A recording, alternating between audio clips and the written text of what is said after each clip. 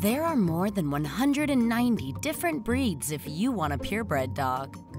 Her name is Mariah, and she's a pug. This is Yvonne. She's a 7-year-old Cairn Terrier.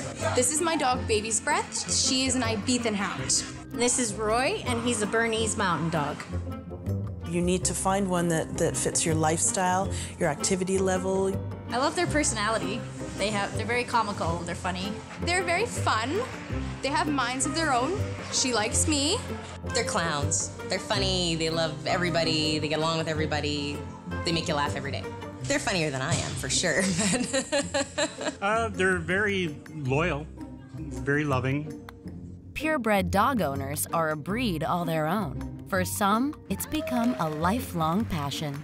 I'm striving to produce something that's good. With each generation, I want to try to improve on the generation that came before. She's a good girl. She's a good girl.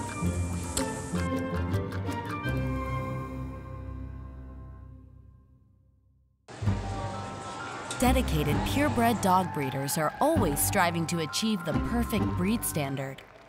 The road to a perfect animal starts at the dog shows. This is the Alberta Kennel Club's Winter Classic Show of 2017. There's probably just under 600 dogs here, and there's dogs that are competing for their best breed, and then they go on to compete for best in group, which ends up at the end of the day for best in show.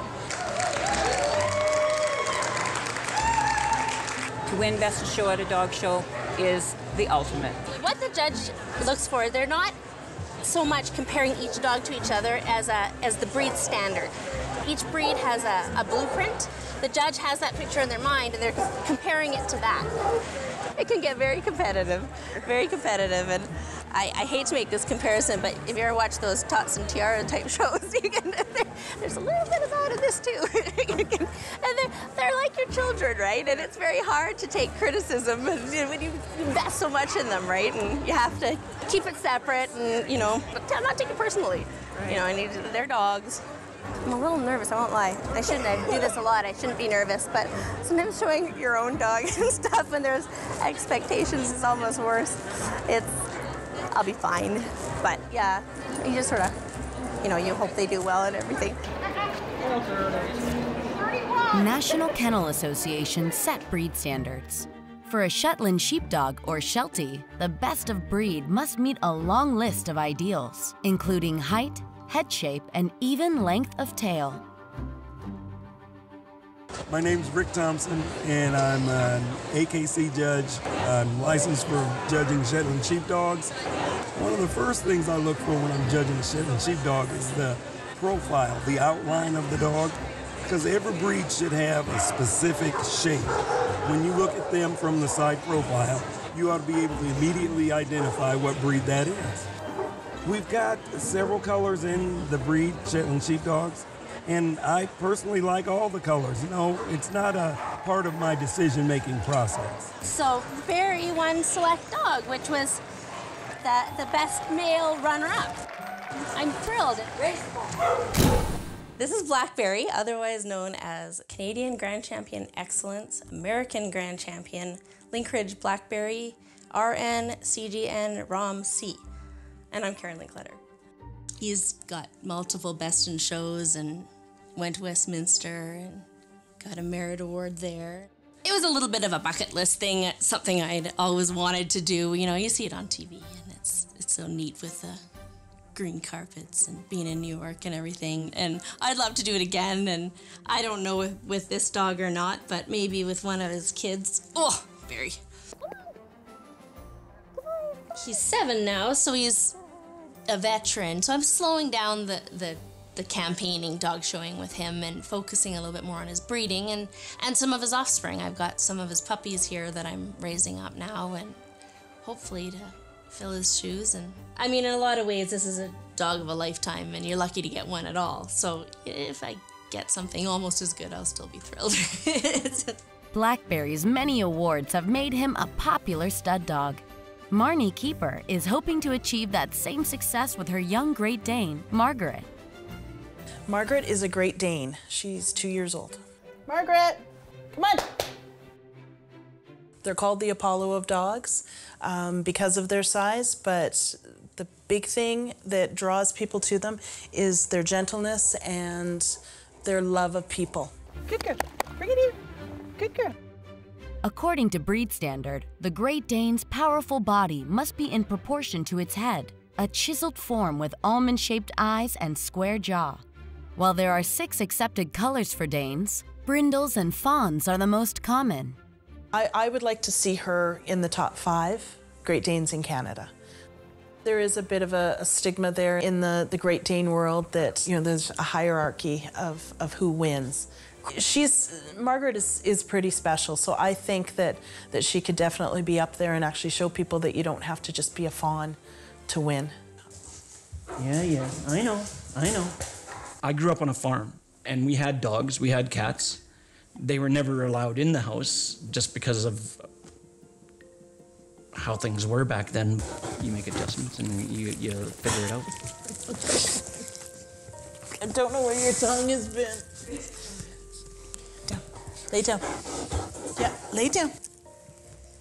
I guess our year is going to head towards, in May, we've got the Calgary Kennel and Obedience Club. After that, we're going to head out to Kelowna. There's Saskatoon, there's Regina, Grand Prairie. There's also the big show in Edmonton. I plan on going up to Prince George. A couple shows around Calgary, and I guess all culminating up to Phoenix, Arizona for the Great Dane Club of America. That's about 500 Great Danes in one spot, so I think you'd be a little overwhelmed, but I'll stay home. Hard to say. I don't go to dog shows. That's something I've tried early in our relationship to go to dog shows. I just found it was her arena. She excelled at it. I've said this to her before, and maybe it makes her mad, but I don't like how some people get in that ring, in that area. The nicest people can turn into the biggest jerks because they get too competitive, and it should be fun. So I don't go to them anymore. Jason, come down. If somebody was saying, well, just off the street, how do I get a noof? I would suggest you go to one of the dog shows. Look around, there's always noofs entered.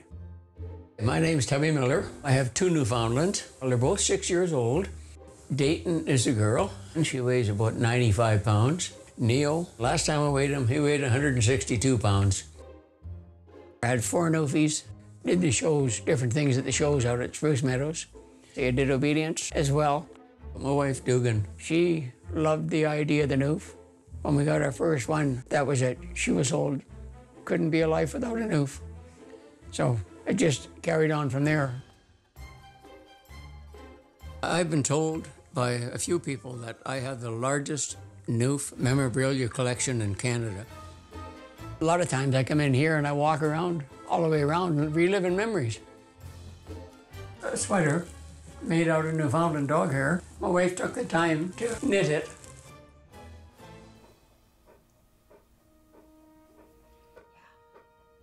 When Dugan was in the hospital, we knew she wasn't coming out. And I had the dogs, and that really helped. I had to look after them.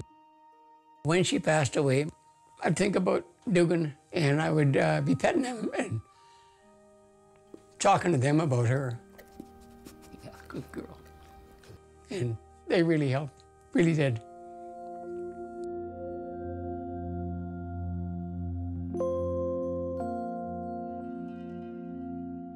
These are dogs of past. I don't like to let my pets go. I want to keep them with me. This one here is, this is Brazen. So I kept the little tag that was actually on the urn and then just wrap them up. A lot of them as well. This is Ulrich. This is the love of my life, basically. We lost him just almost a year ago, and his collar stays with him as well. Nobody will ever wear that collar again. It's he was an extremely important dog in my life. For whatever reason, I love all my dogs, but he could do absolutely no wrong. Blackberry, when he was 4 months old, I had him in the bathroom with me when I was having a shower to keep him out of trouble, and he actually got into one of those twill bath mats and swallowed about 20 feet of string, which ended up causing a blockage, and it tied his intestines in knots, and it was a really serious surgery, and they had to remove a lot of intestine and stitch it up, and it was touch and go for a while, and being a young dog, it was scary, and I wasn't sure he was ever going to be quite right. But he pulled through, and he was fine. I think had it been one $20,000 bill, no way. I wouldn't have had that kind of money, but it kind of came in $2,000 increments, which I managed to scrape by one way or another. And then I think once I put in so much money, I sure as heck wasn't going to let him go now. And this dog has been special from the beginning, and I don't know why. Let's go see Echo. Blackberry made a full recovery and is now a sought-after dog for breeding new generations of Shetland sheepdogs. So Echo came all the way from Hawaii for a date with Blackberry. Echo herself is a champion, and she has multiple obedience titles as well. Barry's girlfriend this week. He licks their ears. This is doggy foreplay. This is what he does. It's not done so much the old-fashioned way anymore, and it is done mostly artificially. Sorry, guys. Not as much fun. Barry has a reproductive vet that helps out in that department, and they analyze the quality of the sample, and so it's just to improve our odds of getting a really nice litter. The general public needs to be aware that a lot goes into breeding a quality dog, and they need to do their research. And doing the grooming like I do a little bit, we see so many problem dogs out of these. I bought it on Kijiji, and it was cute. It was a Shitteranian. they have a wonderful name that's catchy, but this dog has a short-nosed dog bred to a long-nosed dog, and now its teeth don't line up, and its legs are crooked, and their eyes are bad, and these poor people are dealing with health concerns for the rest of that dog's life, and that's not fair. A Sheltie puppy sells for about $1,000 as a pet. So people think that we make all this money breeding dogs, but what they don't realize is how much money goes into that. The stud fee alone is $850. On top of that, if they are shipping semen, it's about $150 for each shipment, and generally we do 2 or 3. They do progesterone testing, and often sort of 3 to 5 at $100 a pop. And that's just the litter being born, the actual breeding of the litter. On top of that, it's all the testing of the breeding stock. The genetic testing, just the basic health testing. We test for hips, eyes, thyroid, von Willebrand's disease, MDR1, all that testing. I think I added it up once to be about $1,500, all said and done, for the basic initial testing. Good, lovely. Oh my goodness. I was thinking about maybe going to San Francisco. And there's a dog show in Spokane on the way, so I could kind of get 2 American shows in. I know it's crazy. My dad is a banker. Doing the horses and the dogs and the art really doesn't fit into his ideals of probably what he thinks I should be doing. Don't get me wrong, he's very supportive. He grumbles a lot.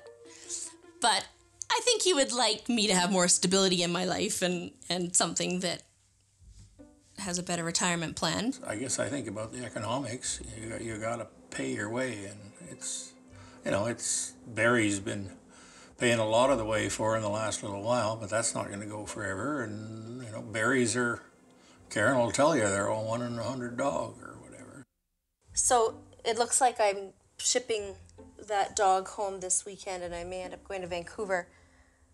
If I need to send chilled semen, are you around on Saturday? Yeah, that's what I do. Take the little blue boxes to the airport. I'm sure you didn't envision yourself delivering dog semen to the airport, but it certainly helps me out. My new career, the frozen semen delivery man. It's all good when there's boxes to be delivered. Oh.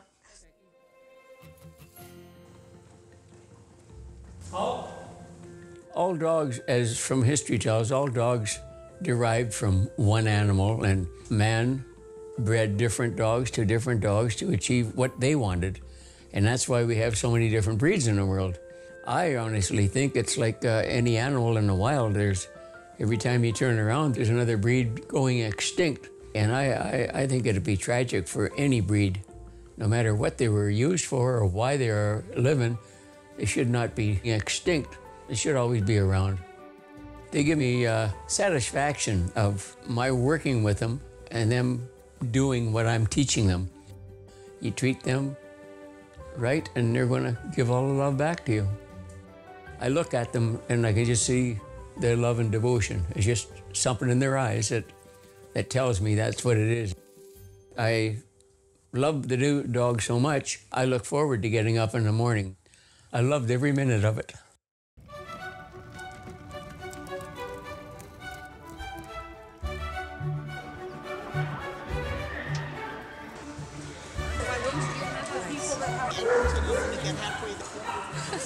Even after all the years, I started doing this in 1997.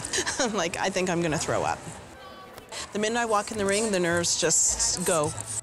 National Breed Club sets the standard, and then the judges need to be well aware of what they are looking for.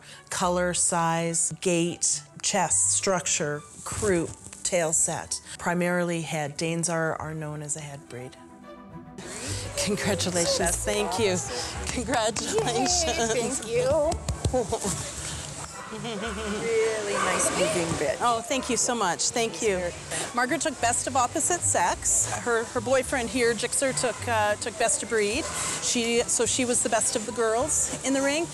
Margaret is turning into just a phenomenal dog, and so hopefully when we breed Margaret, we will be able to improve even on Margaret. I think we need to start putting regulations and legislations, I guess, into effect that stop anybody from breeding. You know, I think you need to pay your dues and actually look to do it properly instead of just looking to make a buck or, geez, I've got a dog and you've got a dog, let's make dogs. I do love you. Sometimes. Sometimes more than others, but I do love you. I can't imagine life without a dog. You know, they're more important to me than most people that I know. Good boy. Let's go see the babies. Good boy.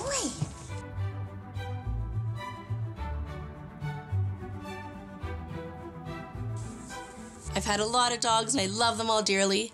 This dog is I might say my soulmate. That sounds crazy, but he is. He is. This dog has been with me through thick and thin, and I think they are like your kids, and you just do whatever you can. This breed is my passion, but there's equally passionate breeders in every breed, and they are doing it for that reason. They love the breed. They want to preserve it and produce better dogs each time.